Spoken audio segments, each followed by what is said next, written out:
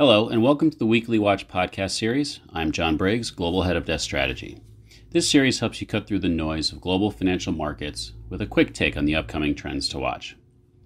Hello, everyone. This past week saw an increase in concerns about risk assets, with stories around specific equities, short seller squeezes, penny stocks, and the like garnering much of the media attention. Underneath all that, though, is a more impactful concern about the durability of earnings, of which we're in the middle of earnings season, and increasingly COVID lockdowns, vaccine distribution, and the corresponding impacts to growth. Clearly, all those items are related. Even before this week, we discussed how we felt the US and the UK were showing signs of slowing, or perhaps better said, a loss of momentum into the end of the year. While the European data has been more resilient, their recent lockdowns have been arguably more severe. In addition, the news this week on the approval of and delivery of vaccines into the Euro region were not particularly positive. And as we've noted in the past, so much of the market's valuations, risk assets in particular, are premised on the fact that we have a light at the end of the COVID tunnel. Of course, there's differing expectations on when different economies will emerge from the pandemic, but any lengthening of those timelines makes that light seem dimmer and should have an impact on market valuations. Lastly, there's also rising concerns about the viability of the current vaccines to adequately deal with new COVID variants. So I think it's these considerations, not what's happening to a video game retailer day to day, that has weighed on risk assets of late. This in turn has helped to create a flight to quality bid to the dollar, weighed on emerging markets, and given core fixed income a bid. Will this continue? Well, US earnings season is off to a solid start, so that should help.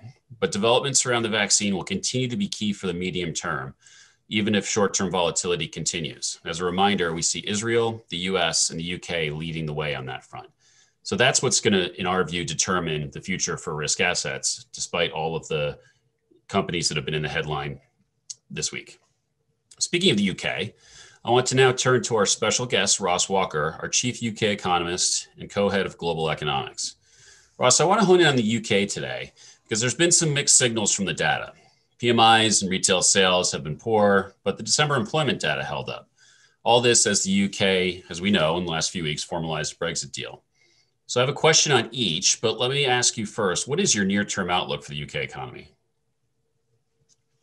So the story is that we think the recovery is clearly going to be delayed by the third national lockdown, which took effect at the beginning of January, is almost certainly going to spill over into most of February, but hopefully by March we'll begin to get some gradual reopening of the economy. So the first quarter, in a sense, is a write-off. And whereas at the tail end of last year, the Bank of England, most forecasters were looking for relatively sprightly growth, 2.5% non-annualized quarterly growth, something like that. We're now looking at a similar sized fall in the first quarter. The good news is we think the shock is probably contained, and from that lower base, we see scope for, at least superficially, a fairly sprightly rebound in the second and third quarters. Okay, so longer term, what are your thoughts? But with a special focus on, not just the scarring that we've seen from the COVID pandemic, but from Brexit itself. I mean, even from my US vantage point, I read a lot of articles about queues at the ports, European companies not getting UK inputs, that sort of thing. Is this just headline garnering? Is it just temporary adjustments? Or do you think that is a durable theme?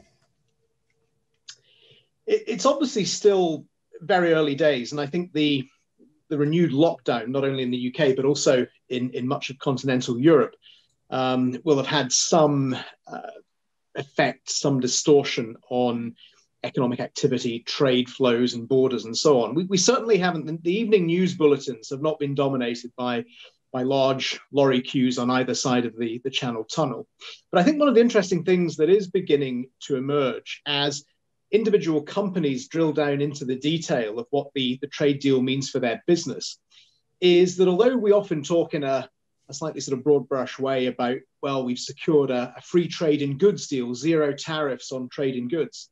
In reality, it's zero tariffs on trade in qualifying goods. And one of the problems that is arising for a number of companies is the rules of origin content requirements. In other words, a lot of UK exports have a big import content, and those imports are coming from outside the EU.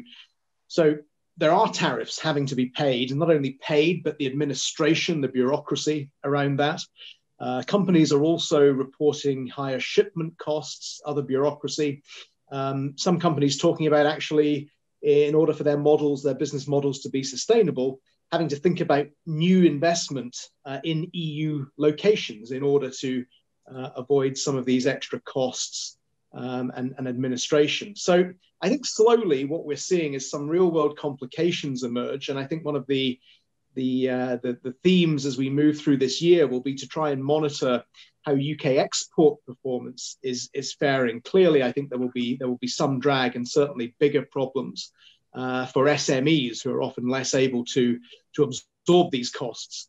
And in turn, what that then means for business investment. Our own forecasts assume a relatively modest contribution, really a flat contribution to GDP growth from net trade.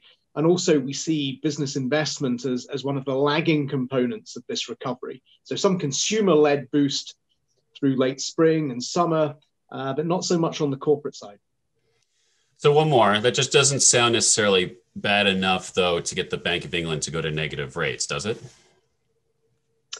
We don't think so. We remain quite skeptical on negative rates. And really the main reason is, if you look at what has happened over the past year or so, as the Bank of England cut interest rates quite extensively, a 65 basis points reduction back in March 2020, really we see almost no pass-through at these low levels to, for example, new mortgage products. And this would really be for the UK, really one of the most powerful monetary policy transmission channels. So the pass-through seems reduced at these very low rates, and therefore we're skeptical that the Bank of England will conclude, therefore policy rates need to go even deeper. But we have the next big policy meeting on the 4th of February. The Bank of England is also due at that time to report back on some operational issues. So we are going to get some more information. And the key thing, I think, is going to be around that technical operational readiness report, whether policymakers are sounding like this is a tool that they're closer to deploying, or whether, which I think has been the tone from recent comments, particularly from Governor Bailey, that there's still a bit of hesitancy and that they're not really inclined to cross that Rubicon and move into the more radical territory of negative rates.